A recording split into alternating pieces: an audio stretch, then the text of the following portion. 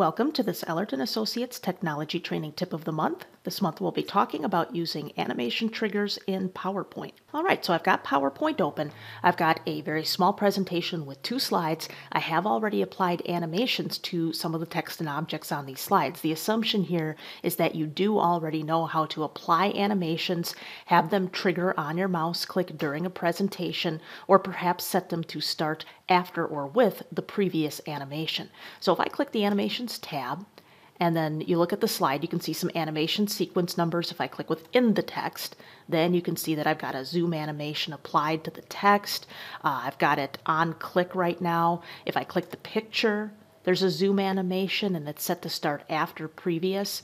Now, to see the true sequence of these, I'm going to bring up the animation pane. And you can see the picture animation comes first. So really, after previous just means that it animates immediately upon this slide being displayed or just slightly thereafter. And then each of these bullets is on my click, which is pretty standard for text. You introduce it as you click the mouse when you're ready to see that bullet point. Now I'm going to go to slide number 2. And there's a picture here. And actually, if I move the picture over just a bit, you can see there's a table behind it. So let me undo that move. But I do already have on the picture an animation effect and exit effect. So during the show, when I click, that picture will actually smoothly fly out to the right and uncover the table. Now, that's set on click as well. The thing about any of these animations is that they will happen, whether it's on my click or after or with the previous animation. There's no way to skip them. They're there and they're going to happen during the show. I'm going to go to slideshow view for you. Okay, so see how that picture just came in automatically, but it had a nice effect of zooming in. But here I click, there's larger bins, click, click, click. And that's a pretty standard slide. Now when I click, I go to the next slide. And now when I click to trigger the exit animation, the picture moves over and there's the table. And then I click and the show is over.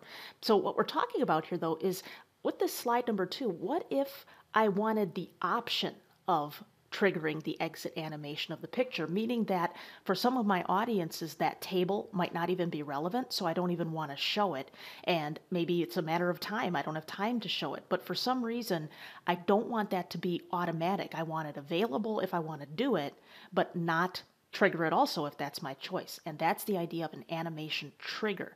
So what I'm going to use is this coming soon text. It's a piece of word art that we added to the slide. A trigger can really be anything. If I go up to the Insert tab here, notice there's a bunch of shapes. I can insert a shape and even write text on it and make that the trigger. There's even some buttons that actually look like buttons, and it might make sense to make one of those a trigger, that says click here to show table. But the thing is too, with this, the way I've got it set up is the audience wouldn't even know that was there if I ignored it. So having a button is not necessarily a bad thing, but if the button's there, people might expect you to click it. This is a little more transparent. Words coming soon are there. They make sense for the slide, but the audience will never know that if I clicked it, something would happen unless I click it. So I'm going to use this text. Now, the text is already there. So the first step is to identify the name of this object. You actually have to know its name. PowerPoint gives a name to everything you insert on the slide. You have no control over that name. It's just an automatic thing. But here's one of the ways you can check out what the name is. I'm going to go up to the Home tab. I'm going to go over to Select and choose Selection Pane. And that pops up over here next to my animation pane. And now when you click something, like here, if I click the picture, see how it says that's picture placeholder 5? And if I click here, the one for all, that's title 1. So I'm going to click Incoming Soon, and it's rectangle 8. Again, I can't change that. That's just what PowerPoint assigned. But now I know this is rectangle 8. So when I click rectangle 8, I want the picture's animation to trigger the exit effect that is already there. So now I know the name of the object. So everything's in place for me to trigger the animation. The animation's already there, being right now triggered by my mouse click. I have an object that I want to be the trigger object, and I know that its name is rectangle 8. So now what I'm going to do is go up to Animations. I'm going to click on the picture, the animated object. And by the way, you can add more than one animation to an object. Like I could have an animation for this picture to enter and emphasize and exit. So if you have multiple animations applied to the same object, be sure you choose the precise one in the animation pane that you're using the trigger for. I made it easy here. I have one single animation. So I've got it selected. Up in the Advanced Animation group on the Animations tab, you have Trigger. And note that I have on click of, and there's all the objects on the slide. So see, if I looked in the selection pane, which I did a moment ago, there's rectangle 8, and I know that that's the one I want to be the trigger. Now, before I actually click that though, let me just point out on bookmark, note it's not active, but let me just explain that where you might use that, and it's really cool, is I could have a video on this slide and set bookmarks in the video. Now, that's kind of beyond the focus of what we're doing here, but if I did that, each bookmark, when the video played and it hit that bookmark, that could trigger an animation. So I could have a video playing here and have text popping up that goes with those parts of the video.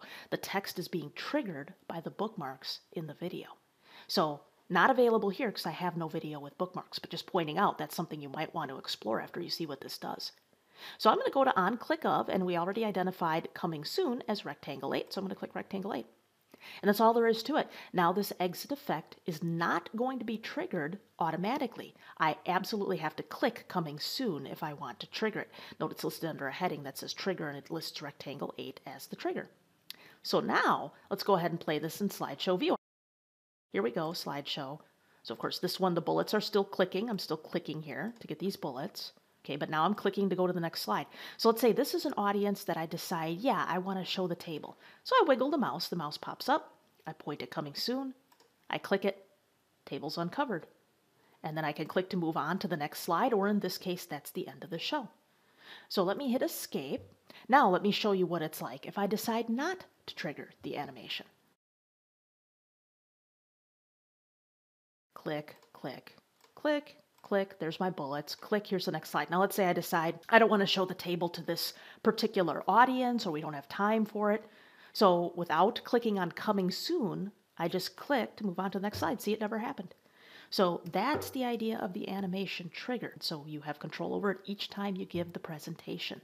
Thanks for watching this Ellert & Associates Technology Training Tip of the Month. To learn more about our classes, please visit us at www.ellerttraining.com.